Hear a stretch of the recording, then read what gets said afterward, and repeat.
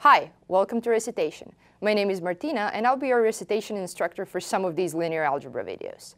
Today's problem is a straightforward solve the following linear system with 4 equations and 4 unknowns using the method of elimination. The system is x minus y minus z plus u equals 0, 2x plus 2z equals 8, minus y minus 2z equals minus 8, and 3x minus 3y minus 2z plus 4u equals 7. And although you might know different ways to solve this system at this point, the method of elimination is going to show up a million times during these videos, so it's really important to get it right. So I suggest you try solving this system now using the method of elimination as it was described in class. I'm going to leave you alone with the problem. You should pause the video, solve it yourself, and then come back and compare your solution with mine.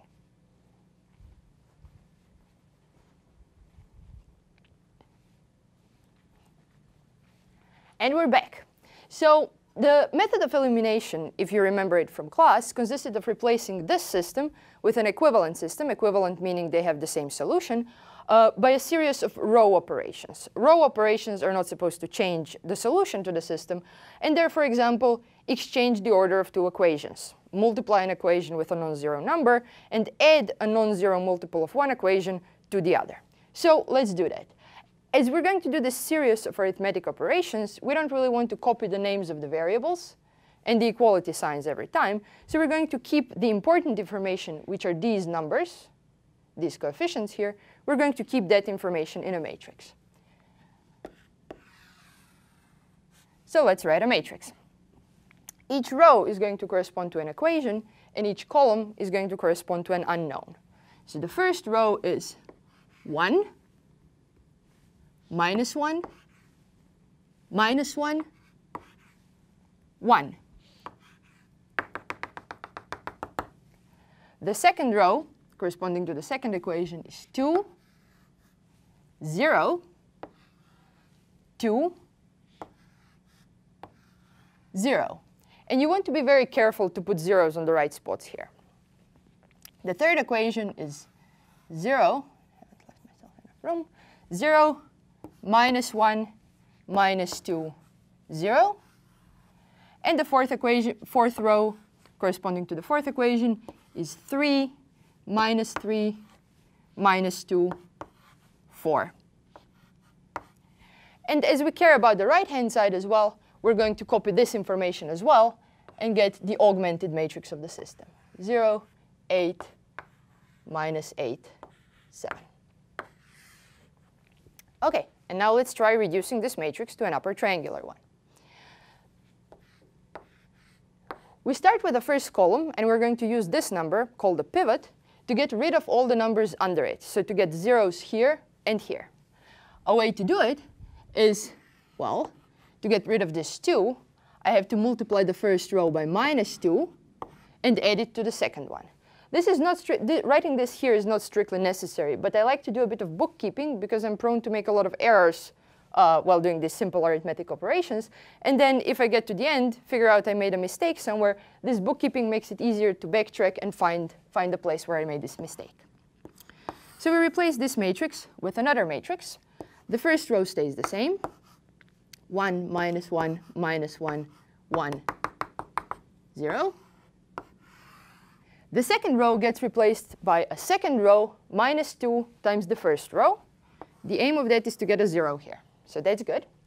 Next, on this position here, we get minus 2 times minus 1, which is 2, plus 0, which is 2. Minus 1 times minus 2, which is 2, plus 2, which is 4. Minus 2 plus 0, which is minus 2. And 8 minus 2 times 0, which is 8. The third row already has a 0 here, so I can just copy it over. 0, minus 1, minus 2, 0, minus 8. And to get a 0 here, I'm going to multiply the first row by minus 3 and add it to the fourth row and get 0. Minus 3 times minus 1 is 3. Minus 3 is 0. Minus 3 minus 1, 3 minus 2 is 1. And minus 3 plus 4 is 1.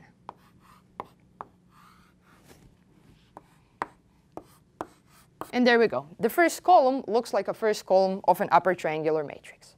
Now let's do the same to the second column. This is going to be our pivot, the number that we use to get rid of numbers under it. And we see that to get rid of this number here, we will need to multiply it with 1/2. So multiply the whole second row with 1/2 and add it to the third row. The matrix that we get will have the first row the same, stays the same. 1, minus 1, minus 1, 1, 0. The second row stays the same. 0, 2, 4, minus 2, 8. The third row gets replaced by the third row plus 1/2 times the second row and becomes 0, 0, 2 minus 2, which is 0, minus 1 plus 0, which is minus 1, and 4 minus 8, which is minus 4. And the fourth row already has a 0 here, so I just copy it over. 0, 0, 1, 1, 7. And now let's look at this matrix. It has the first two columns as they're supposed to be, zeros under the diagonal, and now we want to get a 0 here. Normally what I would do is to circle this number here, multiply it by something so that I get a minus 1, and add it to this row to get a 0 here. But that's not going to work. You might remember from lectures that zeros can never be pivots, or you can just try finding a number such that 0 times this number equals minus 1, and seeing that such a number doesn't exist, because you're always going to get 0. So we cannot proceed as we did until now. But is there another way to get a 0 here? There is a very simple row operation, which consists just of switching the third and the fourth row. It certainly doesn't change the solution of the system. So let's do that. And let's get the next matrix, which is 1, minus 1, minus 1, 1, 0. 0, 2, 4, minus 2, 8. Then we put the fourth row here, 0, 0, 1, 1, 7. And we put the third row here, 0, 0, 0, minus 1, minus 4.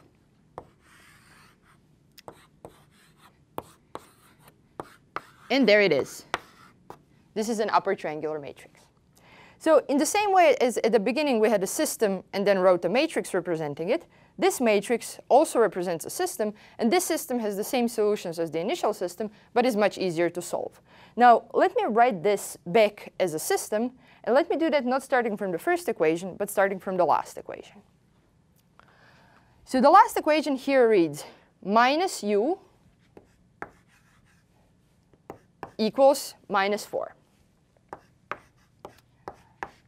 which is, as equations go, a pretty easy one to solve. The solution is u equals 4. Now let's go back to the third equation. The third equation reads z. The third column corresponds to z plus u equals 7. But we know what's u now.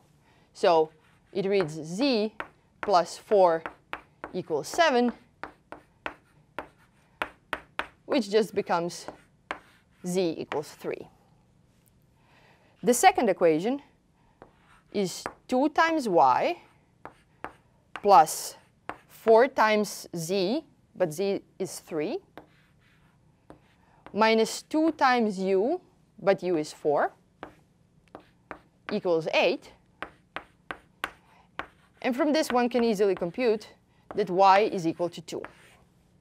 And finally, the first equation reads x minus y minus z plus u equals 0, or x equals 1. And this is our solution. X, y, z, and u equal 1, 2, 3, and 4. This finishes the problem, but I would very strongly encourage you now to take this solution and plug it back into the original system and check if it's really a solution. And that's all I wanted to say today.